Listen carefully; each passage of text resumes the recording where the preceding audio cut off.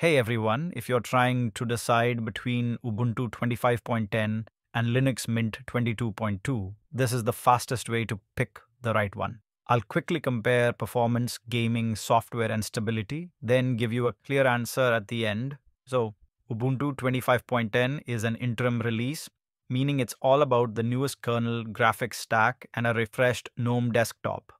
Mint 22.2 is based on Ubuntu 24.04 LTS. It's focused on reliability, the familiar Cinnamon desktop, and Flatpaks instead of snaps. Ubuntu feels faster on newer hardware. That new kernel really helps. GNOME's heavier but smooth on modern CPUs.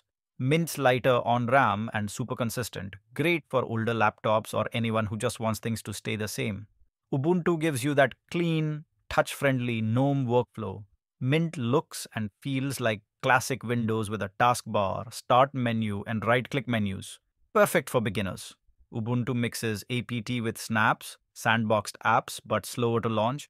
Mint disables snaps and uses Flatpak plus FlatHub out of the box. Faster, simple, and more control. Its update manager is super clear and won't force restarts. Ubuntu usually ships newer Mesa and kernel versions, great for AMD and Intel gaming, and even Wayland gaming is catching up fast. Mint's solid too, just a bit older on drivers, but it's super stable. NVIDIA support, both are fine, though Ubuntu tends to get new drivers first. So if you want cutting edge features, the latest GNOME, or you've got new hardware, go with Ubuntu 25.10. If you prefer stability, a Windows-like desktop, Flatpak apps, and a set and forget experience, Mint 22.2 is perfect. Drop your use case in the comments, gaming, editing, or daily use, and I'll help you pick the best one. If this helped, give it a like and subscribe for more quick Linux comparisons.